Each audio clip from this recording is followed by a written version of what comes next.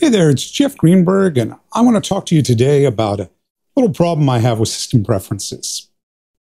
So when I go and I choose system preferences, if you're anything like me, you go and you search through this list and you can't find what you're looking for. For example, maybe I want to adjust something with the keyboard. So you start typing in up here, keyboard, and maybe you go ahead and you choose it.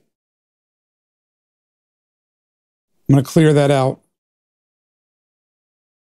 I'm going to hit a Command L.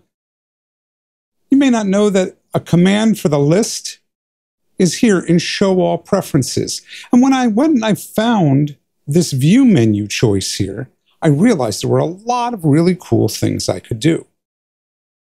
My favorite is I can organize these alphabetically, because this is very much how I think about my preferences. I think about them by their name, like display, like my desktop and screensaver, like my keyboard, software update. It's just so much easier to find them alphabetically, and you can still use the search if you want. The other is that you can remove things that you know you're not going to be using.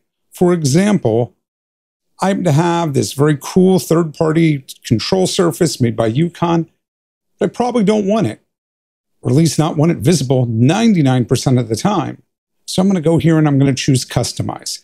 All of these will instantly get a check mark. And I can just say, let's remove that. And maybe let's remove the Touch ID. I don't know. Let's also remove Sidecar. Okay. When I go back to the View menu and I uncheck Customize, it's like they don't exist. And the cool part, the really cool part, is you can still search for this. You can still search and say something like Yukon, and it'll still show up in the system preferences, even if you've hidden it. So that was system preferences. I wanted to deal with the frustration of being able to find things faster. Thanks for watching.